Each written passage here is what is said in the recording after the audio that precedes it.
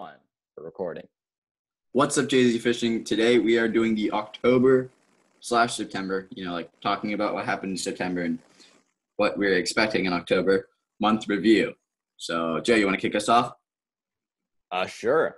So in the month of September, we can start off by talking about what happened this September. We caught some fish. It was definitely one of the less productive fishing months of the year. A little bit better than August. Zach's green screen is going crazy right now.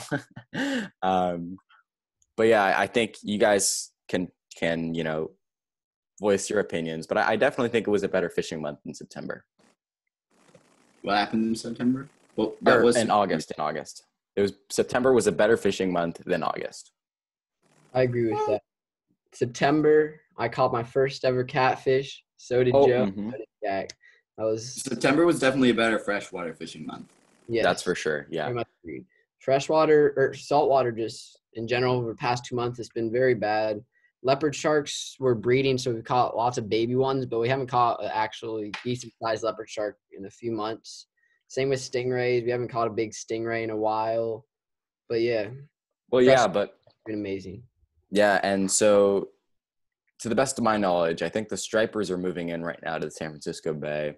And you guys can give us some tips. We've tried to go out for stripers multiple times. They have been eluding our lines pretty recently. We've had 0 hookups. We're thinking about trying Loch Lomond because that's like the one place that we have actually caught stripers. But yeah, if you guys have any tips, please tell us in the comment section. But yeah, that's definitely one thing we're going to be trying to do. And then I know Jack is not too interested in it. Zach is somewhat interested in it. He just doesn't want to get up too early. Benicia State Park. What'd you say? About going to Benicia State Park to try and catch some king salmon. Yep. At least Joe is. I'll go, but if we were gonna go there, we have to get up at 5 a.m. So maybe. Subscribe. Yes, maybe. I figured out a spot that's not too popular. So we either have a couple options. We could either go early and have a better chance of catching a fish, or we could go a little later and a less chance of catching a fish. So we'll talk about that, me and Zach. But I think if me and Zach go do that, Jack will probably do something else because Jack is not a huge saltwater fan to begin with and does not want to drive up to Benicia to go catch salmon. But yeah. To have a chance of catching salmon. Yeah. But yeah, so that's something to look forward to in the coming month. Yep. And then let's talk about our tournament from this month.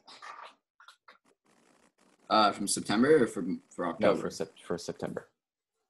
All right, so from September, we went to Bon Tempe. This month was kind of like, in all senses, it was really a freshwater month. Like, not only did we just go fishing a lot at freshwater, but we had our tournament this month on freshwater. Congratulations to Fishing Films for winning that. Finn, you guys want to go check out that video? Noah will be up there. Yeah. But yeah, so that was cool. This month, though, if you guys are interested in those tournaments, we're going to be doing some sort of saltwater spot. We don't know yet, but it is going to be a saltwater fishing tournament this month. So and be on the lookout. One other thing too, I think one thing that we did last month is we asked you guys, the viewers, what you guys want to do for spots. So right now, go down in the comment section below and drop your favorite saltwater spot here in the San Francisco Bay Area. And if you guys, if enough people comment to your spot, then we will do it. So go down right now, comment down below where you guys want our saltwater tournament this month to be held. And I think one other thing too was in most popular fishing tournaments, they're usually more than one day. So maybe we're thinking, we still need to talk about this, but we might make it a 2-day tournament, which would be super, super sick. And it would be a lot more action-packed. So go down in the comment section and tell us what you guys want. Would you guys want a 2-day? Would you guys want a 1-day? I don't think we could do 3-day, but yeah.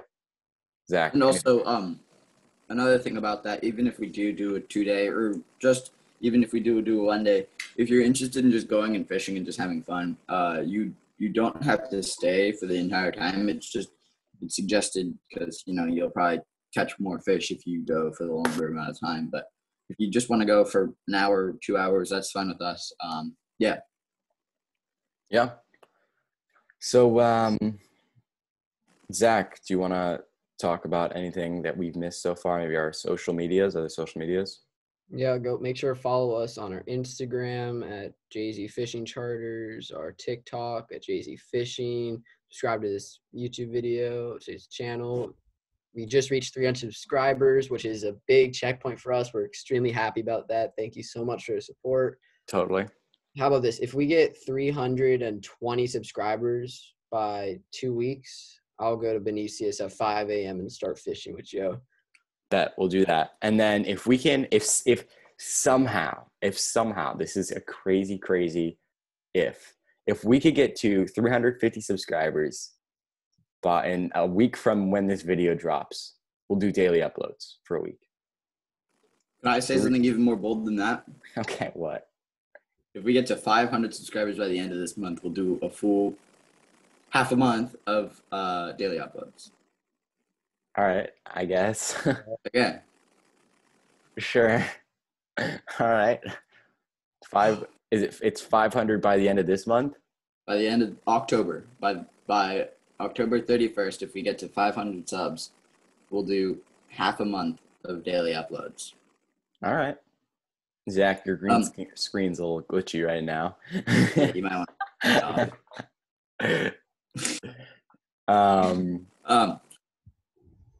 I've got some things to say. Yeah, what's up? So for those of you who are watching like all of our videos, you guys may or may not know that we recently purchased a underwater drone, and we used it in a couple of videos.